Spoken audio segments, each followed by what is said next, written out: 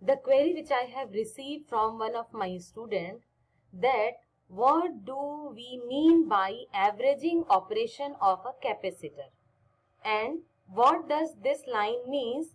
The rate of change of this average value is related to the message frequency and the magnitude of the change to the depth of modulation at the generator. And all these things are related with zero crossing detection in FM Demodulator. So I am going to solve this query with one another preparation, that actually first we have to know, we must know what is capacitor. Okay. So from the defining equation of capacitor, the current through the capacitor is equal to the integral of the voltage across it. How? Let us watch. The capacitor is a charge storage device, and the total charge stored in the capacitor is equal to CV. C is the capacitance of the capacitor and V is the voltage across the capacitor, voltage source connected across the capacitor. Okay.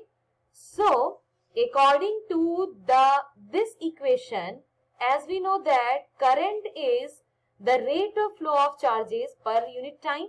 So dq by dt, this is I. So it is becoming I is equal to C dV by dt. This one. And what is I here? I is the instantaneous current through the capacitor. I is instantaneous current through the capacitor. Instantaneous current means at an instant. At the instant. This is the current through the capacitor. Okay. Now, it means that if for a specific time period, maybe it is a microsecond, maybe it is millisecond, but if it is having some duration of time, then the current will be known as constant current or average current. Okay? For a specific period of time. The current across the capacitor is known as constant current or average current for a specific period of time. Now, since I is equal to dV by dt, just we have seen here, I is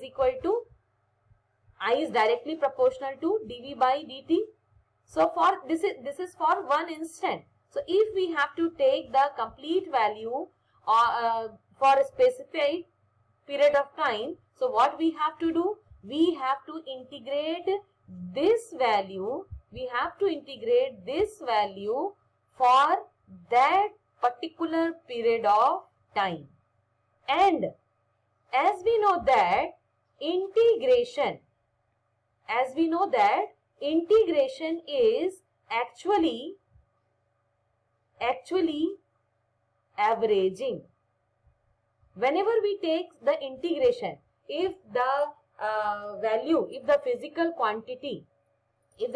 quantity is time varying quantity, and according to the time change, there is a vast change in the particular value. So here it is an instantaneous current. Then if we are taking the integration over a specified time period, then for that specified time period, an integral amounts to averaging. Okay.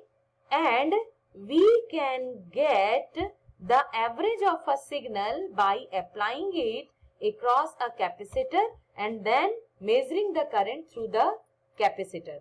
So this is the theoretical concept of capacitor, which says that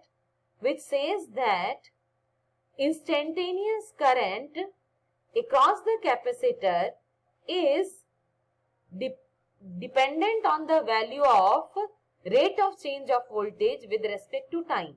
But a specific period of time, the capacitor will provide average of a signal.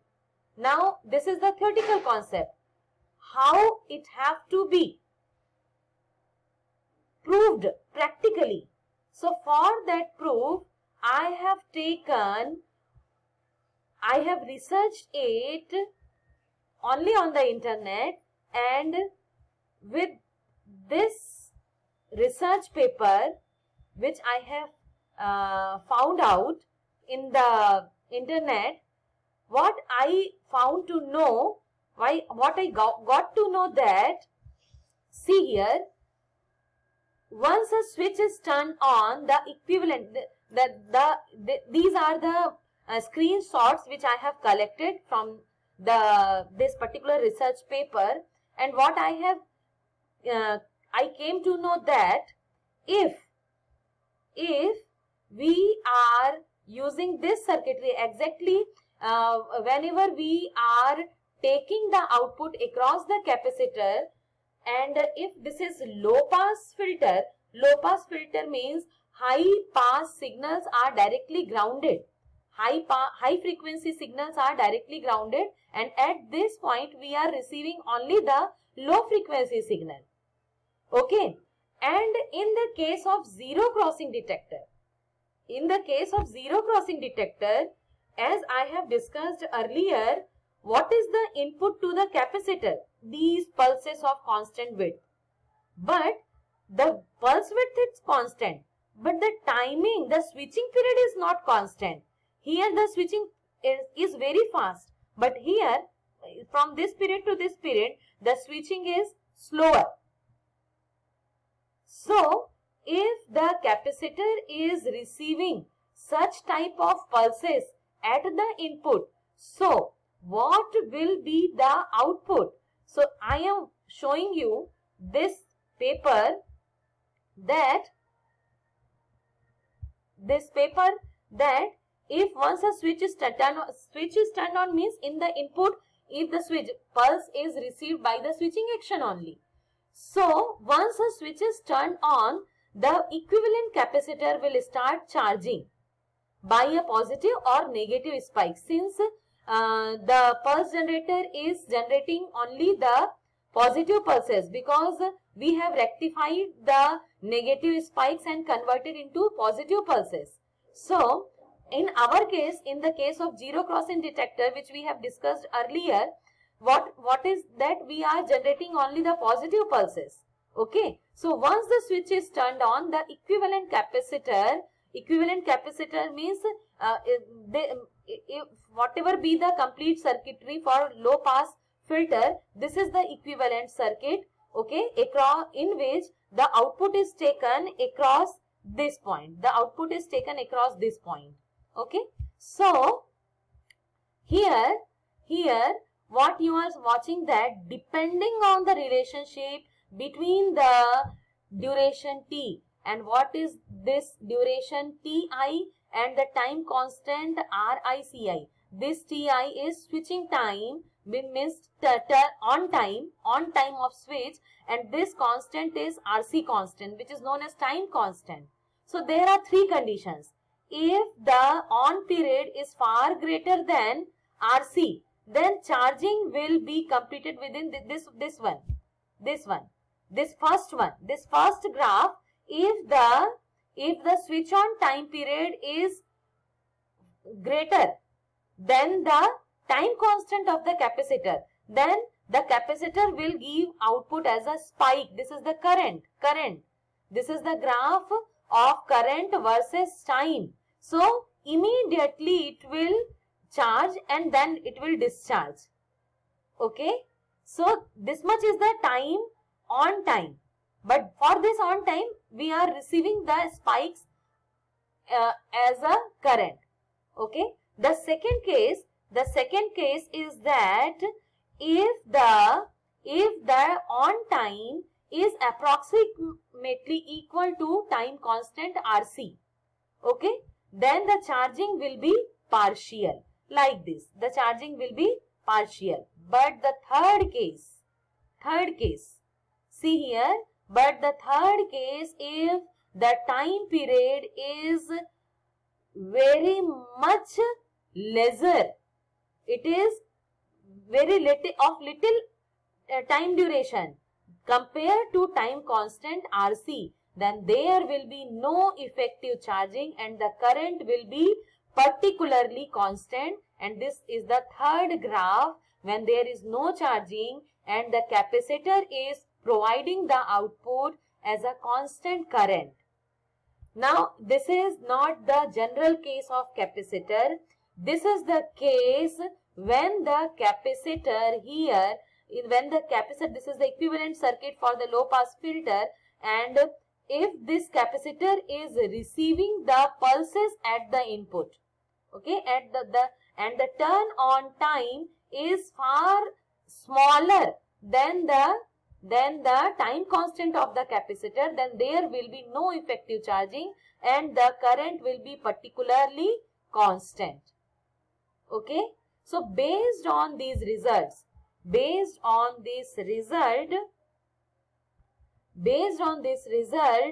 an average circuit can be constructed reflecting the average behavior of the relevant circuit.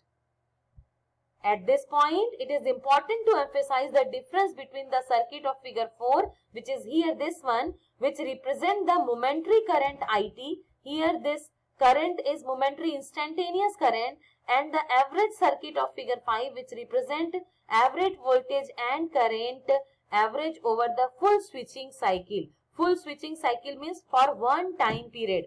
For one time period, this will provide the average value of current as well as voltage.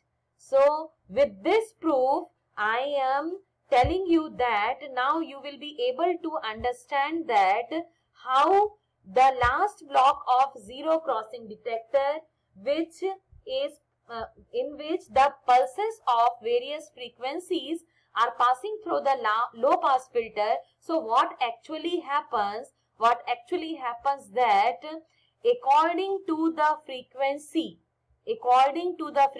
where the frequencies are greater, means there the time period is very lesser. This is the switching period is very small switching period. It is turning on and off, turning on and off, turning on and off.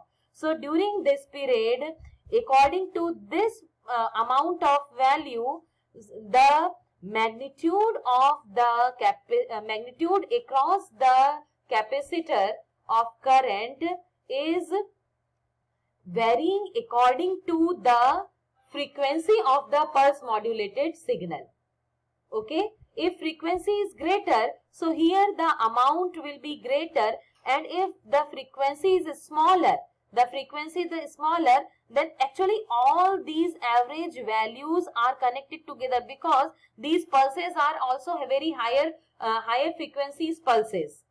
Okay, that's why all this is the graph. You are not able to watch that smooth graph. This is integrated values of the current which is joined together, and we are getting this type of graph, So what we are watching, that for higher frequency modulated pulses, we are getting the output as a higher value, and where the frequencies are very lesser, there we are getting the values lesser. So actually these are the average value. Every time if it is decreasing its frequency, since we know that frequency modulated signal is actually in amplitude, it is same amplitude, but the frequency is continuously varying. So what is happening at the output of zero crossing detector,